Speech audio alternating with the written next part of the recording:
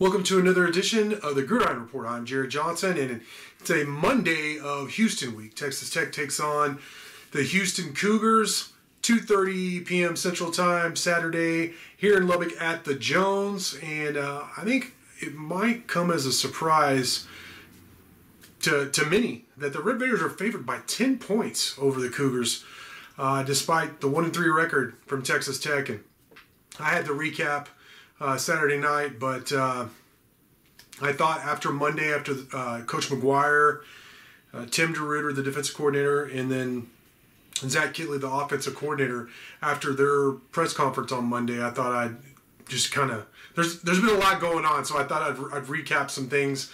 Tyler Shuck does have a fractured fibula, and he's going to be out. I mean, I think he's going to be out for probably the whole season. You know, the guy's been very unlucky, needless to say.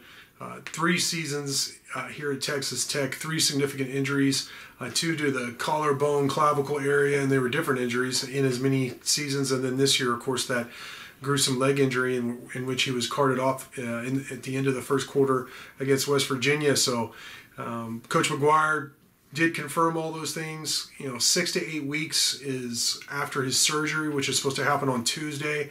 But then I think there's a rehab and all kinds of things that go in. So, I mean, I would not expect Tyler Shuck back this season. So it is the Behren Morton show. And there was some concerns because he got kind of banged up against West Virginia as well in that 20-13 loss out there in Morgantown last weekend. But, McGuire did say that he's ready to go and that he's going to play. I mean, there was 2 questions. There was a question asked right at the beginning of the press conference by another media member, and then I followed up like, did he get banged up? Is he good to go? And McGuire did kind of dance around that question a little bit, but he did say that a lot of the guys are banged up, including Morton, but that Morton is expected to go. He's expected to start this weekend. So it's important to note that Jake Strong, a true freshman at Justin Northwest High School in the Metroplex there in the kind of the Fort Worth area, he is the next man up. He is the second string quarterback, and he hasn't taken, he's a true freshman, so it makes sense that he hasn't taken a college snap yet. A lot of experience at the high school level, and it's a high classification that Northwest plays. They play good competition, and he put up a lot of yards. I really like his arm. He looked good in the spring game. He's looked good from everything I've seen in practice, but it hadn't been live football. So I asked Coach Kittley how the reps will be divvied up, and he did say, Morton will receive a lot of the reps with the one, of course, and he had been receiving some, of course, with Tyler Shuck, but that now Jake Strong is going to get some of those reps with the ones just in case so that he's ready. So, that's your 1-2. He said Will Burns is another true freshman quarterback on the roster, and he's going to be running scout quarterback. So, and then McGuire said there's some guys like Coy Aiken, who's a receiver, has a really good arm. He said he might actually have the best arm on the team, which is interesting, but that, he could be an emergency quarterback. And then some guys like Miles Price were mentioned. I'm trying to think about who else, but after Jake Strong and definitely Will Burns, as you start getting into, Taj Brooks and the Wildcat, which some people may like. They may want that, but quarterback situation definitely has taken a hit with Shuck's injury, and then Morton being banged up. But good news is he does look like he's going to start against Houston this weekend. And speaking of quarterbacks, a familiar face, Donovan Smith is coming back. He won some big games the last 2 years. That win over Iowa State, in which Jonathan Garibay kicked that long field goal to win and got Tech Bowl eligible. Last year against Texas, actually against Houston, ironically, he had a overtime run for the game-winning touchdown against the Cougars. But now he's on the other side of the field. Coach McGuire said that they could not have things could not have been, I guess, classier. That Smith couldn't have been classier in terms of the way he transferred in their conversations with whether he should stay or go look to start somewhere else, and that he's a big fan of him. And his family. Of course, Donovan transferred here for his senior year high school and had a really good season at local Friendship High School. A lot of Texas Tech administration and coaches throughout the years, their kids have gone through the Friendship School District, and Donovan Smith was certainly one of those who had I saw him play in person a couple of times this senior year, and he was fantastic. he has had mixed results so far at Houston. He's not really like a high percentage passer, but he's a gamer. You know, like I said, he's won some big games for Texas Tech when he was here, and he's going to look to win another one in the Jones. But this, of course, this week on the other side of the field. So that'll be interesting. Dana Holgerson coming back again, but you know, we're going to have all kinds of preview material, but.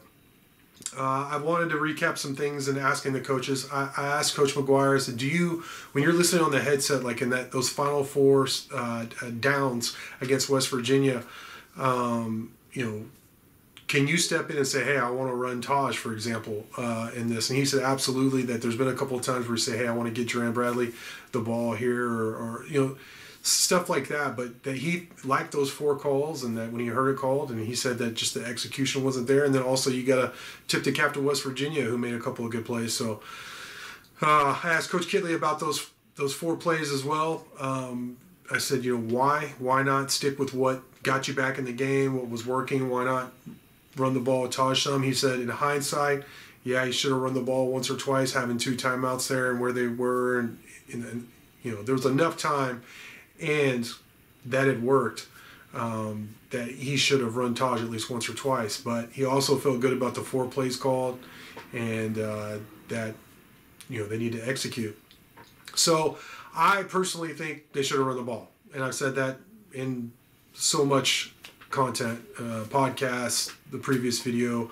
I do think the plays were there. There were some guys open. They didn't execute, but I just feel like Taj was, you know, kind of willing Texas Tech back into that game, and West Virginia hadn't shown an ability to stop it, and you would like to see him get 1 or 2 carries at least in that spot, especially given the fact that your passing game, whether it be drops from the receivers, the weather, whatever you want to throw out there, the quarterbacks being inaccurate, the injury to quarterback Tyler Shuck, the completion percentage was terrible. The passing game was not good, and the running game is what was working. But that's what they did. That was Kitley's answer, and I wanted to share that with you all after the press conference. Asked Coach DeRuiter about the penalties. You know, there's 4 defensive penalties that gave West Virginia first downs, and he said basically it was just guys being either lazy or getting beaten, and instead of playing good technique, reaching out and grabbing and holding it. And they had told the players in practice, when they saw him doing practice, like, you were going to get called for that in the game. And sure enough, they did it again in the game, and it was called, and it was costly. So he said they're going to have to just use better technique. And I'll have stories on all this, written stories, but I wanted to post a video and just kind of talk about some of these things that are important. But Tech is really banged up. I already had an injury report. It's a free story on Inside the Red Raiders. It's already posted as well. We're going to have tons of content.